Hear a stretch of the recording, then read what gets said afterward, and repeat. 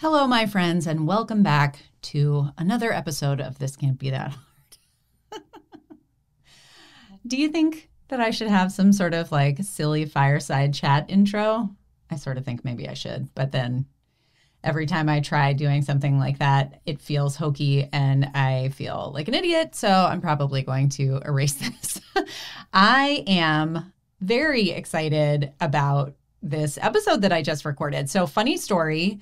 This episode almost didn't happen. I got a pitch from a publicist. I get a lot of those these days. And the topic, which is PR, is a great one. I love that topic. You guys have heard me talk about it on the show with Gloria Chow before. But when I got the pitch, I had literally just dropped that episode with Gloria. And I was like, well, I can't really, I'm not going to record another one of these and drop it that soon. So I was getting ready to respond and say thanks, but no thanks, maybe later, maybe sometime in the future, when my assistant piped up and said, oh yeah, I know that woman. Like she knew her through a mastermind that she was in or something like that. And I was like, oh, well, tell me more. What do you think?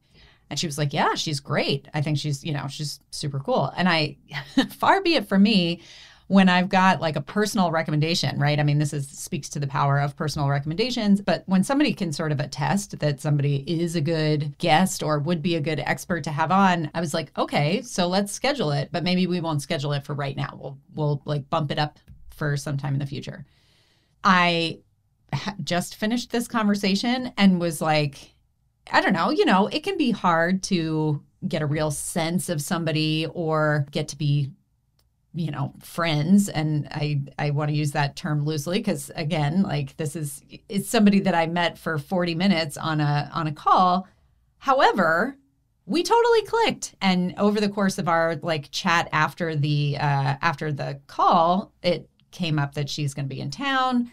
And so by the time you hear this episode, we will have already gotten together for coffee. And the moral of this story is that this is just one example of the many kinds of connections that putting yourself out there can form, right? I would never have known who this person was, much less like signed up to get together with her. Heck, I may end up hiring her. You guys are going to, I think, see what I mean and see why I feel that way once you've listened to this episode.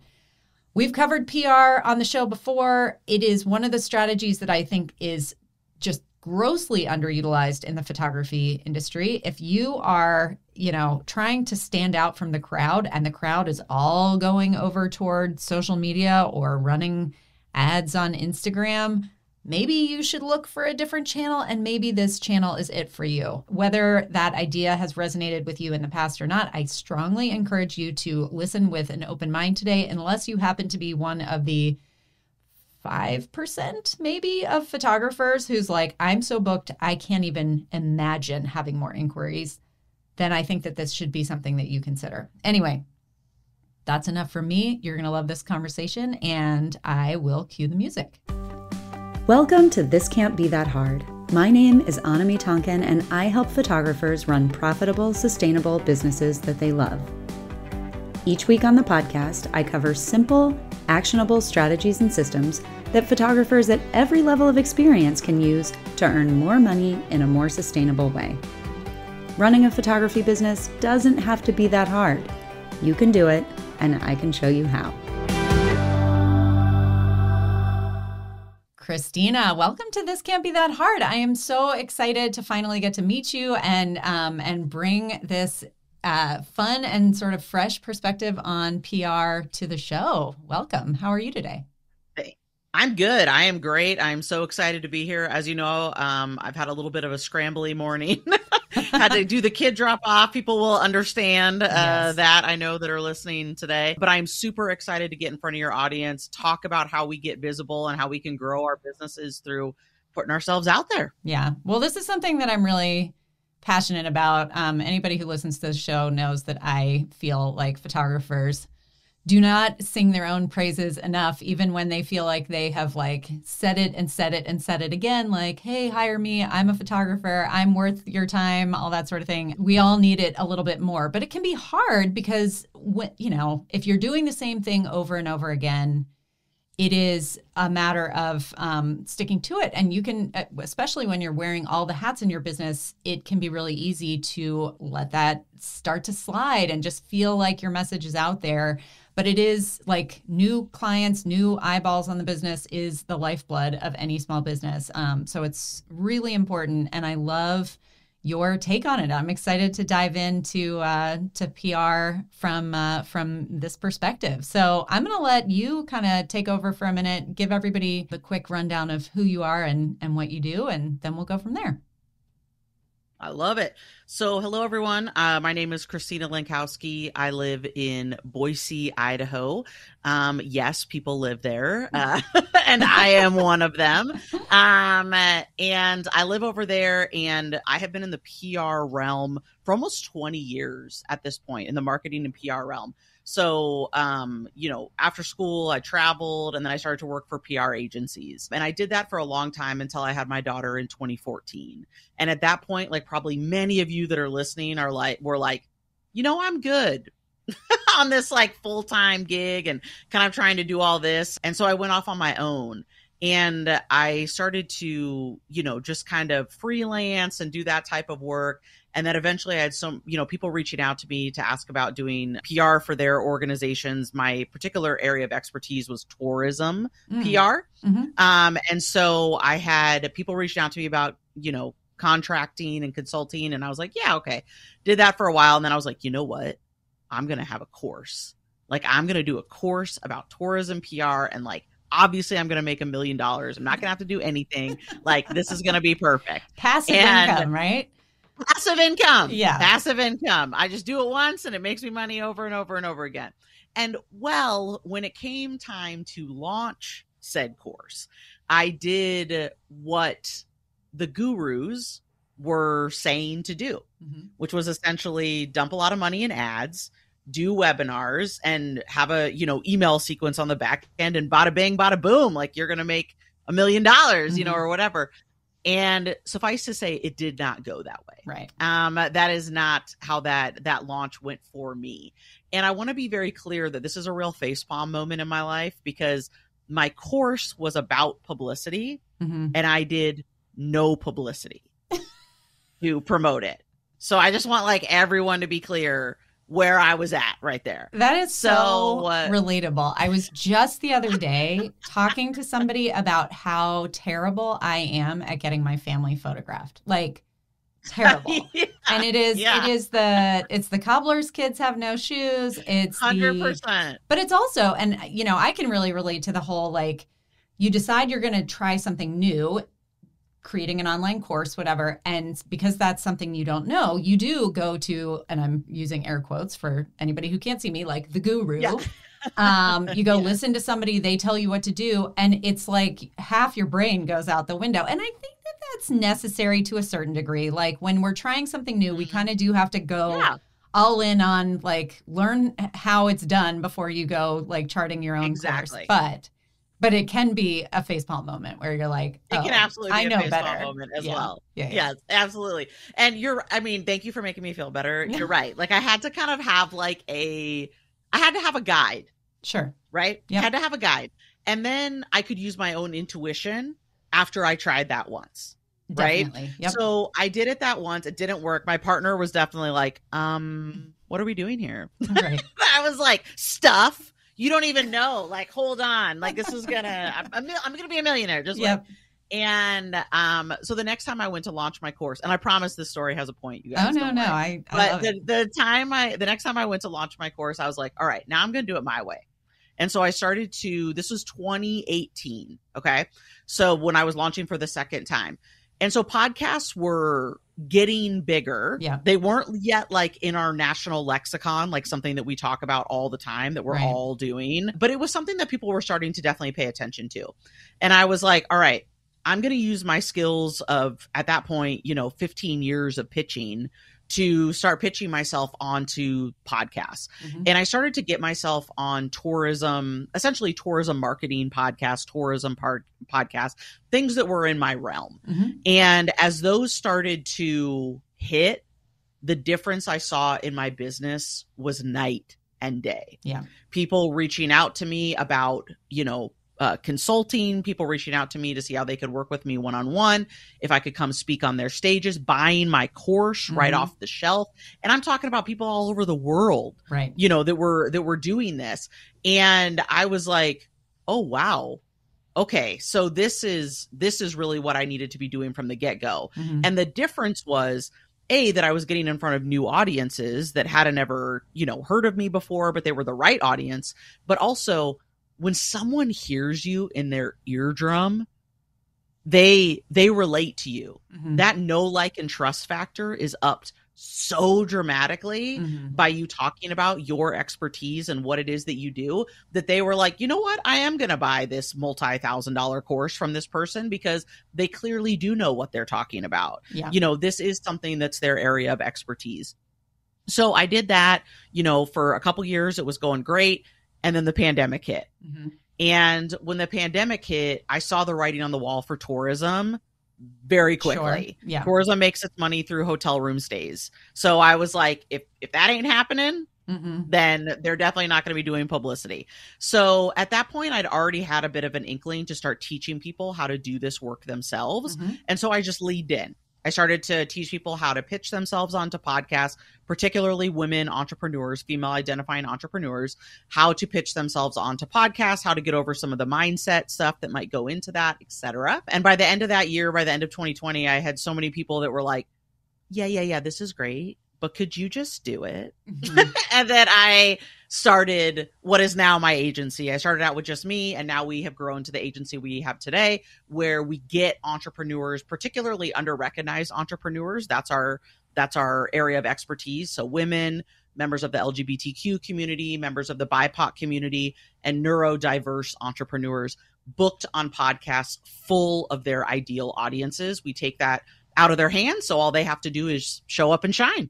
I love that. I feel like, first of all, I want to applaud you for the thing that is my favorite thing about entrepreneurship, which is just kind of having this eye on the horizon and seeing, where things are going and shifting your path accordingly, but staying, because it's your business, you get to stay doing the things that you love and sort of continue to learn about the things that you love. My own journey has been pretty winding, and I feel like I love that sense of, I don't know, let's see where this road leads. And let's see, you've done so many cool things. Yeah, that's great. I also love your mission and the fact that you are centering, women, members of underrepresented communities. I think that is great. And I love seeing that in an agency that is, the whole point is promotion. Exactly. And a lot of the people listening to this podcast are women. I certainly hope that they are representative of all different kinds of backgrounds. The thing that I think most of us have in common as photographers is this sense of I have expertise, but I don't know how that translates into getting in front of people. And maybe I don't have aspirations to start, teach an online course or something like that. So I'm not sure how publicity applies to me if I'm trying to get national press coverage in some way, or get on a podcast or a YouTube channel that is reaching all over the world. How is that going to help me and my bottom line? I think that this is a great question. And I also think it's important to recognize that there is an insane amount of value in getting in front of your local audiences, right? This doesn't have to be a national, international thing. Now, when we work with our clients, we're getting them on shows that they are going to get in front of a national and international audience. But that doesn't mean that those are the only type of podcasts that exist. Where I live in Boise, there's multiple podcasts that are focused on the local happenings, what's going on here, what's happening here. There's local magazines, even though that's not something we focus on. I obviously know the print world as well. There's all these places that you can be getting locally in front of your ideal audiences. And a great way to do that, is to talk about, hey, what are the best tips to get the most out of your photography session? What are some of the seasonal things that are coming up that I could give some expert advice on, right? You're not going on to a show to just say, this is how much my package costs, and this is how much XYZ. You're going on there to give value. You're leading with value, because that is what's going to up that know, like, and trust factor that I talked about earlier. Yeah. Someone's going to hear you on one of those shows. They're going to read you in one of their local read about you in one of their, local magazines, something like that. And they're going to be like, oh, wow, I got to find them out and I want to find out more about them. Yeah. Right. Now, there's going to be some people that are going to be like, I'm just ready to buy, but most people are just going to become a lead for you, right? Something that you then need to nurture a little bit further to get that sale, but you are getting someone in the door. And when someone comes onto my list or they book a discovery call or something like that off of hearing me on a podcast, they are 90% of the way there. Yeah. They are ready to spend money. And we see this with our clients as well. They like me. They like what I have to say and they want to learn from me, or they want to have my team do it on their behalf. Right. And I think that that's such an important thing to remember, is like, this isn't a cold lead that's coming to you off hearing you on a podcast. They are a hot lead that's coming to you. Yeah. They're new to you, but you're not new to them. Exactly. Yeah. Exactly. I don't know that name when it pops up as a new discovery call that's coming through. But when I get on, they know about me. They're telling me something about, they heard me on such and such podcast. They really liked what I had to say about XYZ. How can they be getting the type of coverage that our clients are getting, et cetera? Yeah, absolutely. And, I think that even if you're not in a position where you're interested in traveling to far distant places, that kind of exposure on a bigger scale. And because a lot of these are kind of evergreen avenues, right? So a podcast, somebody could listen to that the day that it drops, or they could listen to it 2 years later, but they're still getting you. They're still learning you. And let's say that they have a sister who is expecting a baby in Boise, Idaho. And, they're going to say, oh, I heard this amazing photographer. And they heard them in their ears, like they don't even know what their photos look like, but they liked them so much that they're like, I'm going to call up and get a gift certificate for my sister or whatever.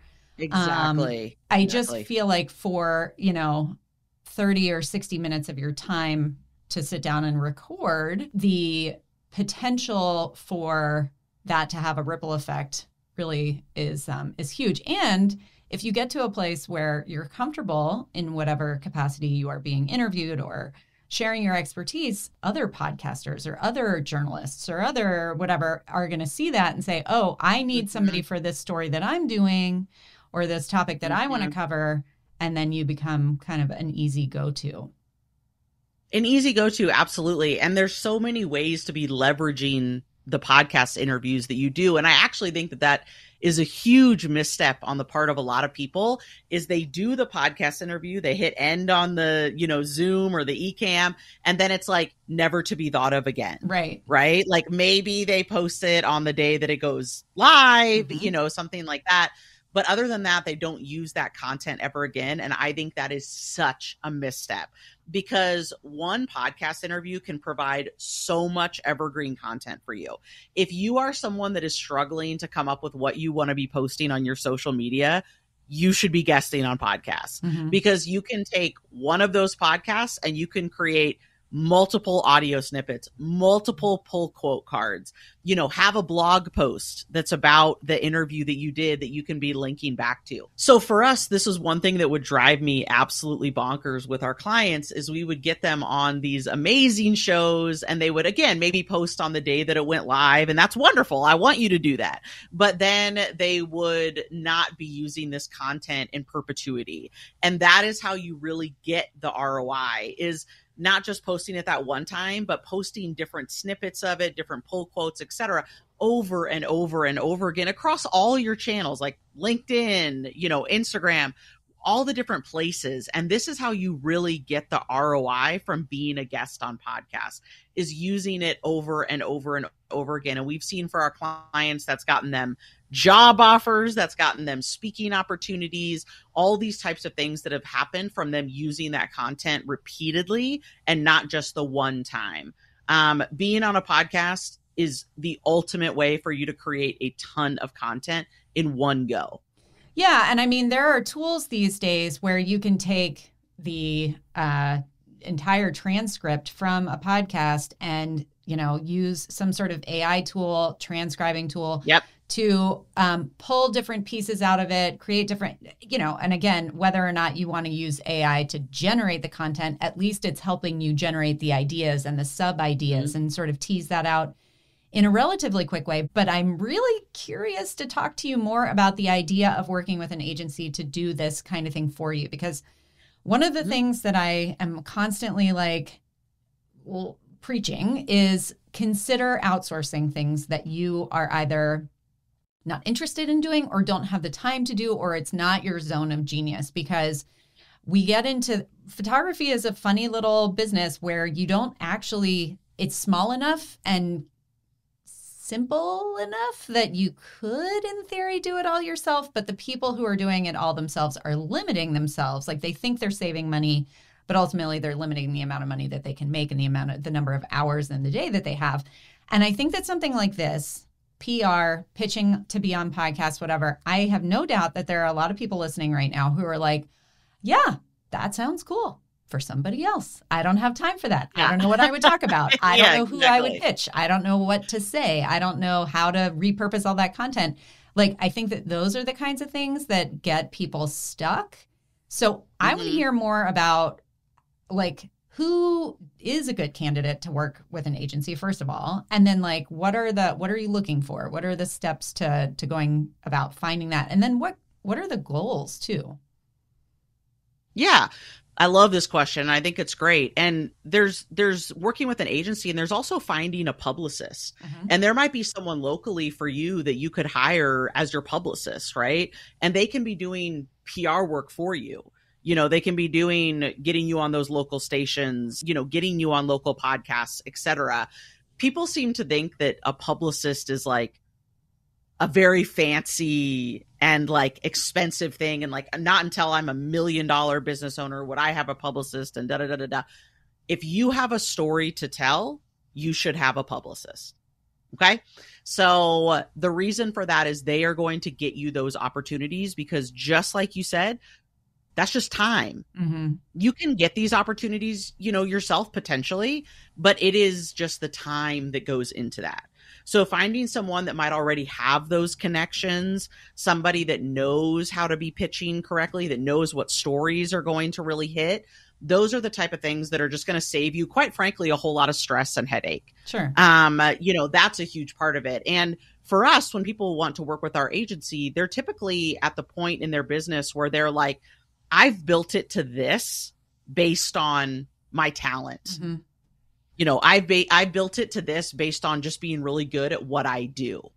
But I know that if I want to grow this more, then I need to be getting in front of more new audiences, right? The right audiences, but I need to be getting in front of more people.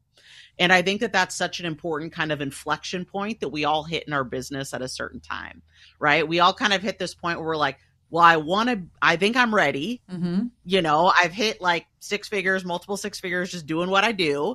But now I'm ready to like take this to the next level. I want to be traveling more as a photographer. I want to be doing this other stuff. So how do I kind of get there?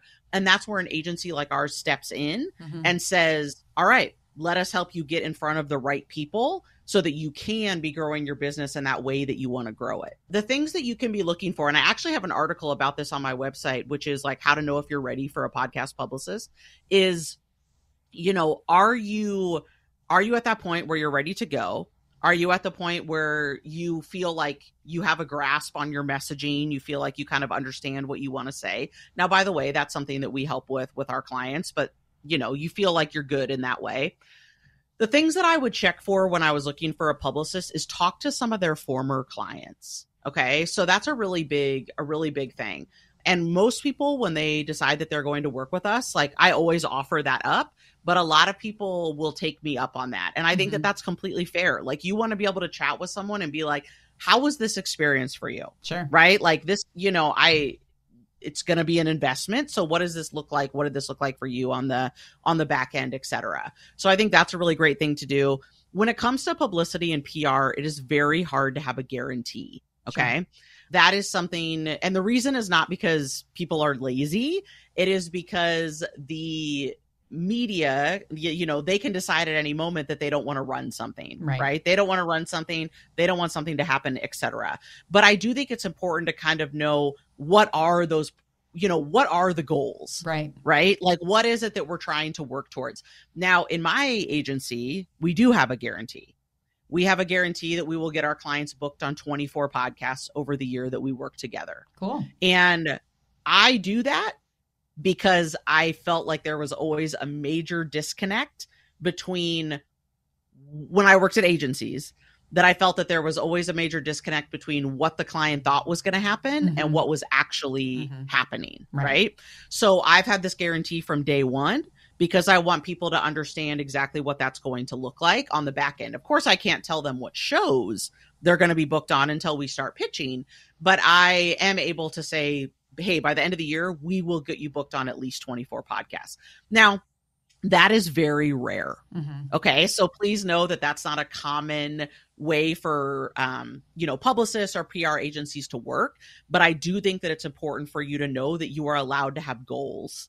Okay. Yeah. You are allowed to have expectations, and they should be able to tell you if they think those expectations are realistic or not. Okay. So please know that you are allowed to ask those questions. You're allowed to, to have those things there, to have those conversations with them. And I think that that's a really important thing to do. The other thing that I would like to mention, like that I would say people should probably have before they start to work with a publicist, is make sure that you have a place to drive people so that you can be getting those leads, right? A place that's getting to your e-newsletter list. Maybe your social media channel is the top of your funnel, whatever it is that gets people onto a call with you or gets them buying your product, whatever that is, make sure that you have that set. Yeah. Because the worst thing to kind of do with publicity is to do it and then lose all those leads. Sure, of course. Right? Because you don't have a place to capture them. And just sending someone to your website probably isn't enough. Yeah. Okay. That isn't going to do it. Like at the end of this, if I was just like, yeah, just go to ChristinaLenkowski.com. Like people would be like, no. Yeah. Because like, what am I going to get there? What is there? Right. So I highly recommend having something that's like a freebie, and you could easily have that be around, how to coordinate your outfits for the best photography shoot, right? Like how to do XYZ, you can have those be it doesn't have to be detailed. It can just be like a simple thing that people can grab that's going to put them onto your email list. Right. Cool. Yeah. And so I think those are kind of some of the main things would be talk to past clients, talk about the expectations, goals, and then make sure that you kind of have that back end ready to go so that you can be accepting leads. Yeah. When you take on a new client, I'm guessing that a lot of them come with sort of like, this is these are the things that I am good at. These are the kinds of, these are my areas of expertise. How much of that goal setting or like brainstorming do you do with them in that discovery phase to help tease out, for instance, I feel like the curse of knowledge is a really big one when it comes to when I'm talking to photographers and they're like, I don't have anything to offer, or I don't know what I would talk about. And it's like, well, you have this amazing client closet that you use. And sure, a lot of photographers know what that is, but a lot of other people are like, what the heck is a client? I don't know what that is. I was going to say, I chose that one in particular. And like, I could totally see, I mean, I'm just swinging for the stars here, but like I could see like a segment on Good Morning America where somebody's like, there's this whole trend in photography now where like you don't have to dress yourself. You can, your photographer is going to double as a stylist, something like that, where it's old news to you, but I feel like sometimes having a fresh or an outside set of eyes, somebody whose expertise is like what's going to be interesting in the bigger world, could probably help. You don't necessarily have to show up, or maybe you do, but you tell me, does a new client have to show up with like a ready-made packaged, like, this is what I have to offer, or do you guys work on that? Absolutely not. And I wouldn't expect them to come to us with that. That's why they're hiring us, right? So the main thing that I ask a potential client is, who is your ideal customer? Yeah. Who are you looking to get in front of? Like, who do you know converts into business for you? Yeah. And so that's the main thing that I want to know from them in order to know if we're going to be able to be successful. Right. You know, is that an audience that, and I'll be quite frank with you, most people, yes, they can be successful on podcasts, like, you know, but I always like to ask the question, what is that? Do we feel like that's going to be a successful avenue? And then the very first thing they do once they hire us is have a messaging session. And that is to get really clear on, okay, what is our messaging? What are those topics that we think people are really going to resonate with? What is that call to action that's going to bring people from listening to us on the podcast to, you know, joining our e-newsletter list, you know, kind of joining that funnel in that way. So that is the very first thing we do. We are also going to be doing all the research of the shows that are full of that ideal audience. We do not expect clients to be coming to us with anything. Basically, our clients come to us and they're like, I would like to get on podcasts. Here is my ideal customer. Here is the product that I have, that product or service, you know, that I have, that I sell. We do virtually everything else.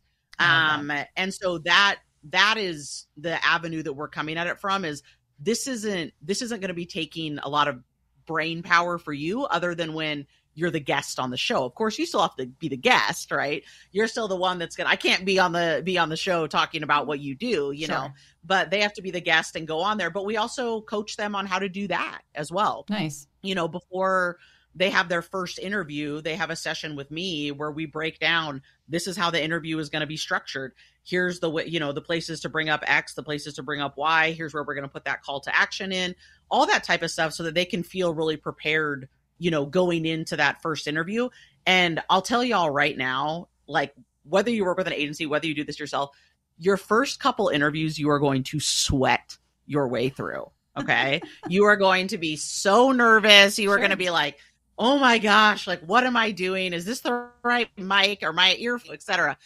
And please know that everybody feels that way. You are not alone, you know, in feeling that way. And after you do the first couple interviews, you will be so much more comfortable, so much more confident. It's going to just roll off the tongue. Like, you know, by the end of the time, when our clients have done like 24 interviews, at the end, they're just, other than like doing their research for the show, I mean, they're just showing up. Right. Like, they're just there, you know, they're bringing their energy, they're bringing their information, but they're just calm as little cucumbers, you know, getting out there, doing their podcast interviews. And so, you know, we coach them through that as well, just with that knowledge of like, hey, it's okay. It's okay. You know, you're going to listen to it's okay to be new. Yeah. We were all new. You know what? I love that you said that, because I have a keychain that sits right in front of me in my office, and it says, have the courage to suck at something new. Totally. And I absolutely believe that 100%. Yeah. I think that you are going to do this the first few times. You're going to be so nervous. You might listen back to them, you know, a couple of months later, and you'll be like, oh my God, like, why did I say that? Why did I sound like this? Whatever. But I want this to also serve as a reminder that that's why we don't pitch the big shows right off the bat. Sure. Right. That's why we wait to kind of be on these bigger shows, because you got to get those jitters out. Yeah. You know, you gotta kind of smooth out the rough edges, you know, before you start to want to put yourself in front of shows that it is going to really, you know, matter how you show up. Yeah. And no, I think that is great advice. And yeah, I mean, I'm sitting here sort of laughing to myself about, I have managed to not go back and like delete the first 10 episodes or 20 episodes of this podcast, just because like, I mean, even the hosts are new at some point, and it is. Oh, totally. Yeah. It is. Yeah, it's a thing. There's a learning curve to it. But at the end of the day, once you start to do it, it really is just conversations with people like that. And you do have the expertise. You absolutely do. And I think an important thing, if you don't mind, that I just want to kind of throw in here for folks is, I want you to think about what's the worst that can happen. What do you think is the worst that can happen by showing up on a podcast? Yep. You know, and I ask people this question a lot. And the big things I hear back are, you know, I stumble over my words. I say something wrong. I'm worried someone's going to hear me and they're going to think I'm an idiot, you know, whatever. And I always say, those things can happen, right? Those things can happen. That's just the fact of the matter. Like, and guess what? If you stumble over stuff, most of these aren't live. The host can edit that out, right? Yep. Okay. So those things can happen. But I truly believe the worst thing that can happen is you do not put yourself out there and do this. If you do not get out there and put yourself in front of new audiences, your business will not grow. It won't. And I think that that's so, so important for people to hear is like, things might go wrong. That's okay. Mm-hmm. I probably swear 3 times per episode. Like things happen all the time. Okay. Yeah. But it's all good. And honestly, it's what brings people to me. Mm-hmm. Right. They hear me on an episode. They're like, that's me. Yeah.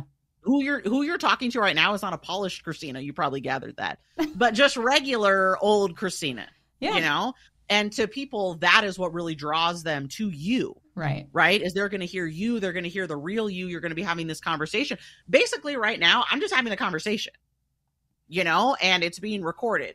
You know, who Anime is getting is me, mm-hmm. Christina, right. In this conversation. So please know that is what brings your customers to you. Yeah. And so doing that and being you, that's what you got to do. Yeah. And we all talk about vulnerability and the importance of that in your marketing and your whatever. And like trying to write an Instagram caption that doesn't come across as like, I don't know, pedantic, dumping your crap onto the page, whatever. I mean, we all struggle with that. Like, what do I write that's not... When you're just having a conversation, but you're willing to get out in front of a larger audience and have a conversation about something that might be different than what other people think or whatever, that in and of itself is a level of vulnerability. And that, you're totally right. There are going to be some people who listen and think, this person's an idiot. That's not, I wouldn't even say that maybe that will happen. Like that will happen. Doesn't matter who you are. Yeah. But on the other hand, there will be people who listen and say, oh, that was really endearing and charming the way that person like stumbled through that thought, but like they were getting at the thing that they meant. I think, you know, your people will find you, but when you cast a wider net, more of those people will find you.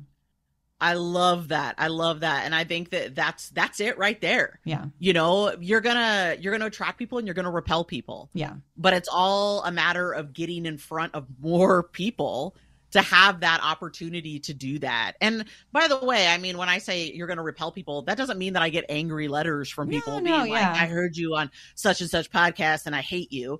It's just more that they're not going to sign up. Sure. You know, they're not going to. You'll never know you missed them. Yeah. I'll never know I missed them. Right. And that's perfectly okay. And on the flip side, you know, I have one of our publicists pitch me and I go on shows regularly. And I also have people that reach out to me in the Instagram DMs and they're like, I just heard you on like my 3rd show. And like, now they're doing the reach out. Right. You know what I mean? Like they've heard me a couple times. Now they're like, okay, now I'm ready to like see what this chick is all about. Yeah. And I think that that's an important thing to remember too, is like, we have to be getting in front of our audiences over and over and over again for them to finally take an action step. Right. So the more you put yourself out there, you may be hitting the same people more than once. That's okay. Right. That's okay. It's good. It's a good thing. Yeah. Trust me on this. It's a good thing. And as long as they're your ideal customers, it's worth it. Yeah. That's amazing. Well, I look forward to getting photographers being pitched by you to my podcast. Yeah, let's do it. I like the way that you work, and I am excited for this to be more of a thing in this industry. Christina, tell everybody where they can connect with you and how they should reach out. ChristinaLenkowski.com. Just kidding. I'm just kidding, guys. I'm just kidding. That's not it. That's not even actually a website. My website is publicitybychristina.com. So the best place to come find me is at podcastpublicityquiz.com.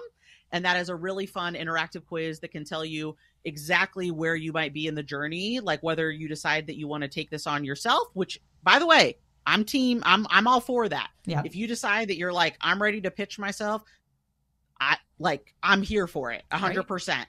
And then if you decide that maybe that's not the route you want to go and you're interested in potentially having our team pitch on your behalf, have those guaranteed bookings, there's also a way for you to apply for that program as well. That's right there at that podcastpublicityquiz.com. Awesome. Which we will, of course, as always, link in the show notes. Of course. Yeah. I appreciate it. This has been a blast. I really appreciate your whole thing here, and I'm looking forward to, I know I'm not going to be the only one. Same. So thanks for taking the time today, and I doubt that it will be the only time. So I look forward to talking to you again soon. Thank you so much. And I'm so glad to get in front of your audience. And I do really love all the work that you're doing to try to, help photographers know that publicity is a really, really valid way to get out in front of their ideal audiences. So thank you very much for having me on. And I appreciate you doing that work. Pleasure's all mine. Well, that's it for this week's episode of This Can't Be That Hard. I'll be back same time, same place next week. In the meantime, you can find more information about this episode, along with all the relevant links, notes, and downloads at thiscan'tbethathard.com/learn. If you like the podcast, be sure to hit the subscribe button. Even better, share the love by leaving a review in iTunes. And as always, thanks so much for joining me. I hope you have a fantastic week.